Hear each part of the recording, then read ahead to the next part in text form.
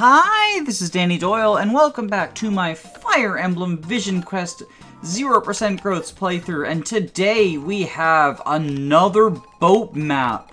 And there are a boatload of side objectives here, if you don't mind my saying so. There is a droppable Sky Piercer, which is the upgraded longbow. There is a droppable Sleep Staff around here. Yeah, here.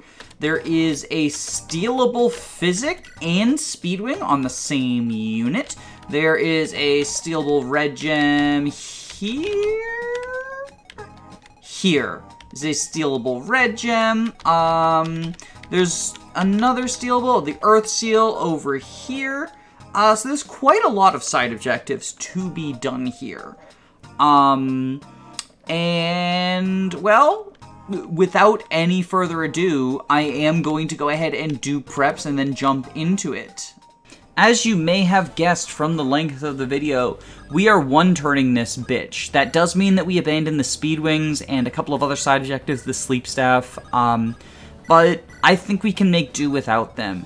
I am going to steal the Earth Seal. It's not the most valuable thing on the map, but it's the only one that I can realistically reach on turn 1. So I set up a little shove train. Then Naya uses the Zanbato to one-round the Sky Piercer guy in order to get us another 2-3 range weapon.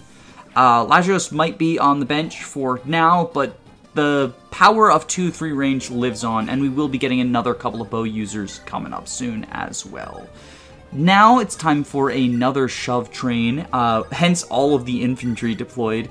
You might notice that there's scrubs like unequipped Bosco currently deployed. The only thing that matters is the ability to shove.